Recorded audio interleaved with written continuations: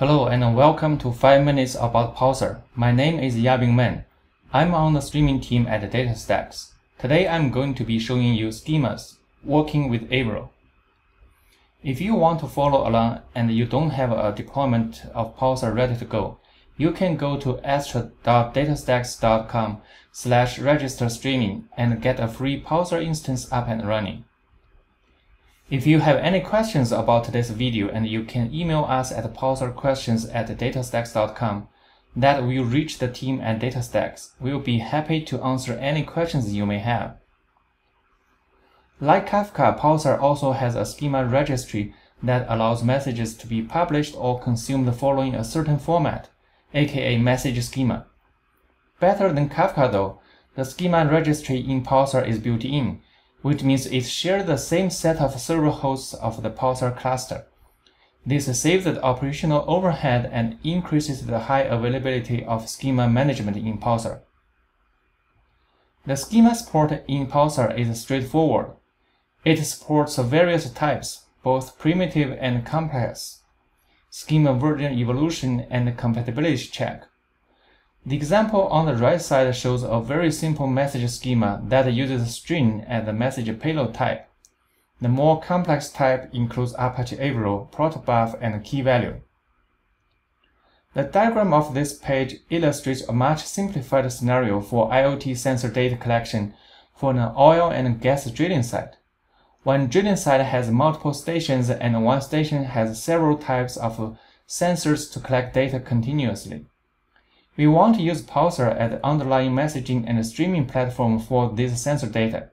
Each Pulsar message represents one single recording of a particular sensor at a specific station. The first question is, how do we model the message schema? Assuming the business wants to do data analysis based on the sites and stations. Based on this requirement, one possible way to design the message schema is to have the combination of site ID and station ID as the message key, and the actual sensor reading as the message payload. Apache Avro is a good way to define the schema further. Each Avro schema definition has an associated name and a list of data fields with the associated types.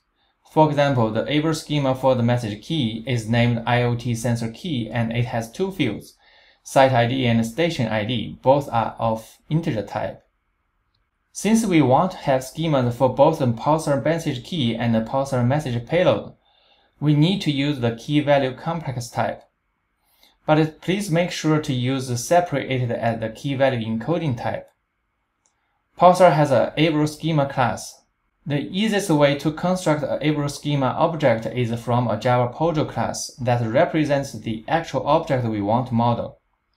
For our simple example, we need two Java Podjos, one for IoT sensor key and one for IoT sensor value.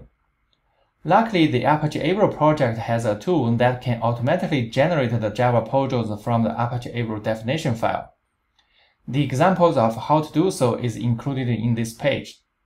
There are also some other concepts like a generic record, auto-consume, auto-produce, etc. in Pulsar that can help you to simplify Avro schema processing.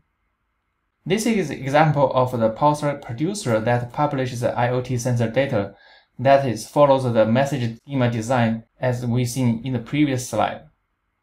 This is an example of a Pulsar consumer that consumes the IoT sensor data that follows our message schema design. Please note that we use generic record and auto-consume here to simplify the message processing. This is the example of the consumer output to display the received messages. Please note that all the components of a received message are properly displayed, which includes message keys, message properties, and the message payload. The GitHub code repository for this example is also included in this page. I hope you find this video useful. If you did, please click the like button. That will make it easier for other people to find this video and grow the Pulsar community. If you have any questions or feedback, you can leave a comment below or email us at pulsarquestions@datastax.com. That will go to the Pulsar team here at DataStax.